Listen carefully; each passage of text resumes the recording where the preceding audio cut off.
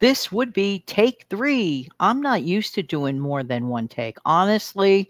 Good morning, good morning. This is Jan from New York City. Channel name Jan from New York City saves money. I love helping people keep some more of their own hard-earned money. Could that be you? Guess what? It wasn't even my fault because those other 2 previous takes were technical issues that had nothing to do with my execution of the project. So you know what I'm going to do? I am not going to play my video clip intro, and I'm definitely not going to play my exit outro because the exit outro kept running 3 times over. I'm like, "No, no." I kept trying to stop it. It was a mess. How are you? Hopefully this will work out for the better. Anyway, like I said, I'm Jan. I love helping people keep some more of their own hard-earned money, and I really like to let you know some of the reasons why I do the things I do because I'm a frugal person. We live in a world of decisions. We're making decisions all the time, and some things we make like sort of like out of habit, and some things we make on purpose decisions. But here are some like really with great intent decisions that I make because I am a frugal person. Was I born frugally? No. No, it was something I honed over time. But nowadays, yeah, I'm frugal. We all evolve. We all change. This is real life. Just say, just say. Number one, I refuse to go to a restaurant, pay good money, a tip, transportation, extra time, get a little dressed up, just to sit there and order spaghetti. No. No. If I'm going to do all that, I'm going to have something that maybe I normally would never have at home. So for me to do that, and spaghetti is so cheap to make, I just can't see it. I just unless that restaurant makes like superb meatballs or whatever, maybe. And that's a really remote maybe. Next, I refuse to use tons of oil for cooking. I think, in my honest opine, that people use way, way, way too much oil. I mean, I watch cooking shows on TV and I go like, really? That much oil? Ugh. To me, it grosses me out to look at, and it's extremely expensive. Me, I'm like one turn of the pan. I like shallow frying or even less than that. I rely very, very little on oil. Now, yes, olive oil is good for you, but I rather use that not in terms of cooking like something hot. I would rather use olive oil as a dressing, but that is the way I roll. Next, I refuse to pay a lot of money for shampoo or conditioner or other hair care products. I'm not saying that they don't work. I'm not saying that they don't smell great, but the packaging is usually what people pay a lot of money for. I used to work in a packaging distributing company many, many, many, many moons ago as a full time worker during the summer and between teaching. I used to do that. And I could absolutely tell you it is the packaging that a lot of people pay for. Because if you look at the ingredients next to the cheaper brand, you're going to see a lot of similarity. So why should I pay more for that? I refuse to. Just saying, just saying. I refuse to pay for unhealthy sugary soda. Remember when on the Everywhere with Steve Young 74 channel that Steve, described very clearly outlining the reasons it is not good to consume sugary soda, and even the diet ones are not great. In fact, some of them are really even worse. Rather than that, if I want a little bubbles in my drink, I'll have some seltzer. I'm totally okay with that.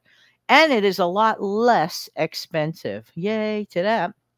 Next, I refuse to work harder when I can actually work smarter. Yeah, I mean, if I could find a way to do something easier and more streamlined and get the same, task completed, I will do that because it's a really important thing to save time and not just earn money, also and to save time. More about that later. Next, I choose to look at my numbers. What do I mean by my numbers? My budget, and make any necessary adjustments. Good idea to check out your numbers a couple times a week, at least once a week.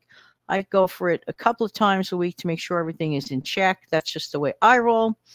And also to track your expenses. There are a lot of great apps out there where you could just follow along. You don't have to remember everything. But you run the apps and take a good look at it. Something doesn't add up. It's like, what?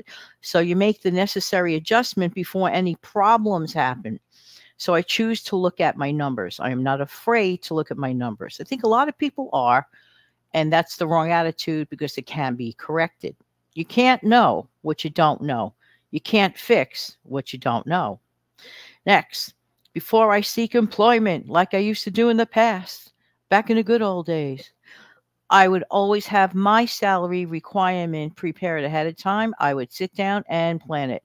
I would let the potential employer know this is what I need and here's what I could do and the resume and all that good stuff.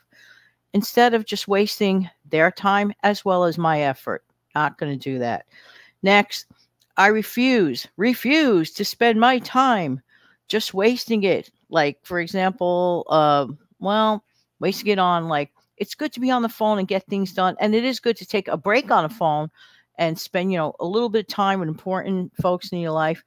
But my time is very important because when you lose your time, you don't get it back. You can regain money. You cannot regain people and you cannot reclaim time. Once you lose people and once you lose time, that's it. Just maximize everything as much as humanly possible. I'll tell you one thing though today. Today I feel like I threw a lot of time away because what was so sad about this is that the actual video itself, both of them, they were perfect. So I want to run a video, probably at least 8 minutes, to give us both a little important time together, on my instant coffee with Jan show. But because of things beyond our control. But you know what? This is good even for another chat, like for a brief second or two. Okay. Sometimes in life, well, not sometimes, all the time in life, there are things we can control as opposed to things we cannot control. And like those technical issues that are beyond our control.